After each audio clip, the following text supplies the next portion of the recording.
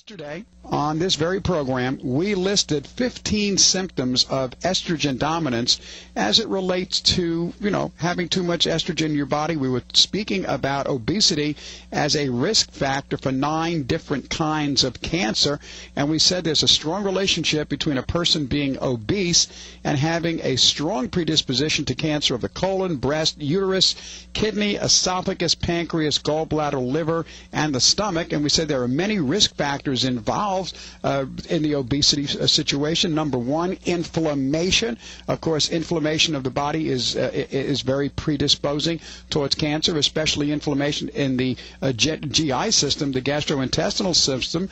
We also said that belly fat increases the risk of women's risk of pancreatic cancer, and the risk factors were insulin, inflammatory proteins, estrogens, mechanical problems, and to promote out-of-control growth of tissue cells because of high amounts of estrogen.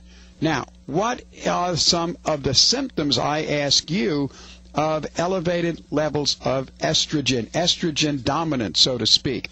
Let's go to the phones. I gave you 15 of them. I just want 5 back. Let's go to Greta in Brooklyn. Good morning, Greta. Good morning. How are you doing, Greta? Finding you in this hot weather. Now, are you staying indoors, Greta? Yes, I am. Well, that's very good. If you go out, you better bring some water with you. Yeah, I always do have my bottled water. Yeah, you've got to have it with you. It's so darn important in this kind of weather. Yesterday I had a meeting I had to go to in Stamford, Connecticut, and I drove to Stamford and I got out of the car and I parked right in front of a food store, and I think it was an A&P or Food Emporium, one of those, and right out in front of it, in the glaring sunlight of 95 degrees, 98 degrees, were hundreds of bottles of plastic bottled water, just baking in the sun. Oh my goodness! I mean, and that is, and we were speaking about that the other day. That you keep that, you have bottled water with you, a bottled soda, or a bottled juice. It's all plastic. You leave it in the car. You go shopping. 140 degrees in that car. You come out, you're drinking plastic. You're drinking plastic. And it's the same thing. They had literally hundreds of bottles for sale.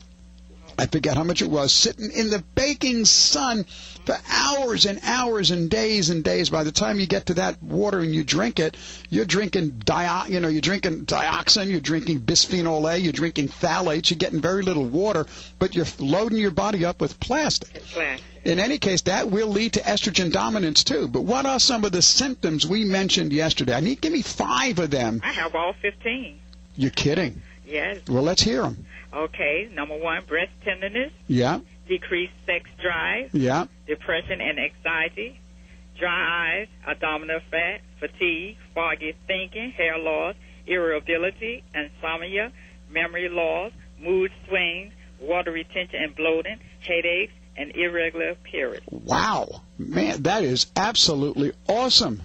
Yes. I guess you wrote those down, huh? I did. Well, good for you. Now you got to spread the word. Yes, I will. Those are the typical signs and symptoms of estrogen dominance, and that has to do with the fact that when you've got a lot of belly, more belly than you're supposed to have, and all of that fat is, bunched up underneath, around your waist, male and female. If your waist is greater than 40 inches and you're a male, greater than 35 inches and you're a female, you've got extra visceral fat. That is not just a storage of fat cells, but a pro-inflammatory mush of estrogens that get leached out to the body, leading to over 15 different symptoms and a wide variety of illnesses as well. There's an acceleration of the aging process. People with extra estrogen have higher rates of allergies, including asthma and hives and sinus congestion. Big relationship between that metabolically active estrogen in your gut and autoimmune disease. Strong research